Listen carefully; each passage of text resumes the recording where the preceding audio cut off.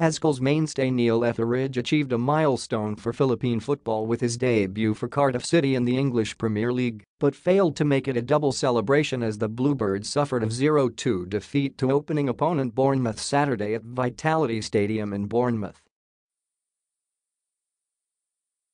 Etheridge made history as the first Filipino, and anybody from Southeast Asia for that matter, to see action in the top flight when he started and manned the sticks for the newly promoted side in the opener.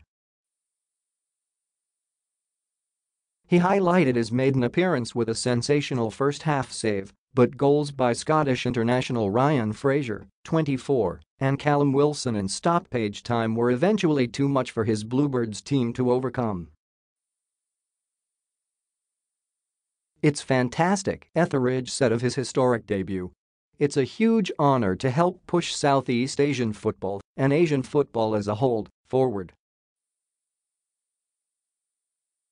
At the same time, my priority now is Cardiff City FC and I hope to help the team as much as I can this season." Etheridge's nerves were tested in the 34th minute when Cardiff gave up a penalty and Wilson stepped in to do the honors. But the Pinoy keeper was up to the task and stopped Wilson's spot kick to keep the Bluebirds in the game.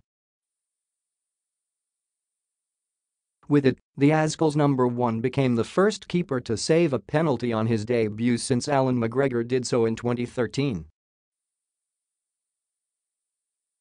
The penalty save was great at the time too because we were 1-0 down and it kept us in the game until the break.